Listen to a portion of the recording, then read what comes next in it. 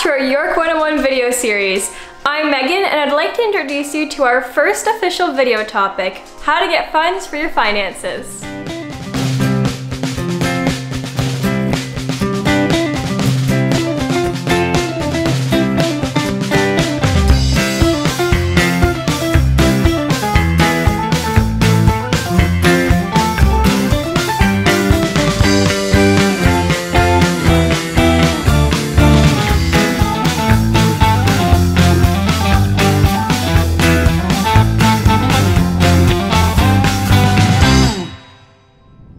Before we go into the depths and details of how you can get some funds, give us a follow on all of our social media platforms. There you can stay up to date on when our York 101 video series is posted for more information, and also if you have any questions that can help you on your York journey. That's at Student Life YU on Facebook, Twitter, Instagram, and YouTube. Now, let's get into the video. Now that you've begun your journey at York University, the first step is to pay your tuition. However, before you do that, we're here to teach you how to get some funds for your finances. For this segment, we're going to be throwing it back to some past U-Start coordinators, Tabby and Elise, who are going to be giving a rundown on all things OSAP, scholarships and bursaries, and work-study positions. So number one, for our domestic students in the house, OSAP is key. So OSAP stands for the Ontario Student Assistance Program, and it's a way for the government to help students who are Canadian citizens pay for their tuition. So OSAP actually has two types of financial funding, grants and loans. Grants are monetary amounts that you don't have to pay back.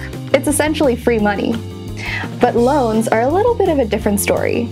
For loans, you're borrowing money from the government, and you must pay this back after you graduate. But be careful, loans can accumulate interest. Right, but if you think you don't need the loans, that's cool too. All you gotta do is indicate that you only want to receive grants on your yearly OSAP application.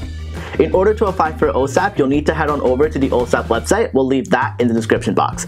Start a new application for every term that you'll be starting, and be sure to follow the steps. And make sure you submit your application before the recommended deadline of June 30th to make sure you get your funds in time for class. Number 2, complete the Student Financial Profile, also known as the SFP, to apply for York's many scholarships and bursaries. So scholarships and bursaries are also like grants. They're free money given from the university for those students who are in financial need or with good academic standing. After you're registered as a York student, all you need to do to apply for scholarships and bursaries is head to the SFP application link, which we'll link down in the description below. After that, all you gotta do is wait, and maybe you'll get some free money.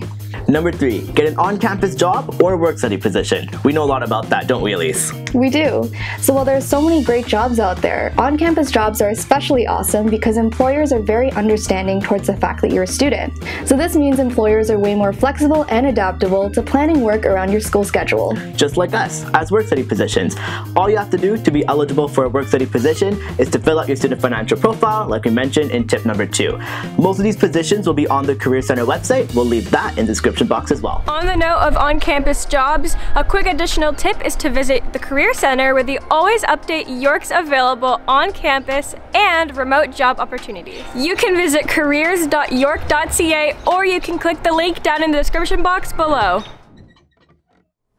To stay up to date with all things Student Life YU, don't forget to give us a follow on Facebook, Twitter, Instagram, and YouTube. Hit that notification bell so that you can be the first to get all the important information that will help you become a successful student here at York University. If you have any financial questions or any questions in general, drop a comment down below or DM us on any of our socials. I hope these tips will help you fund your academic journey. Be sure to join us next Tuesday when we'll be walking you through how to pay your tuition as well as the enrollment deposit. This has been Megan spilling all the York know-how. Thanks for watching, and I'll see you next time, Lions.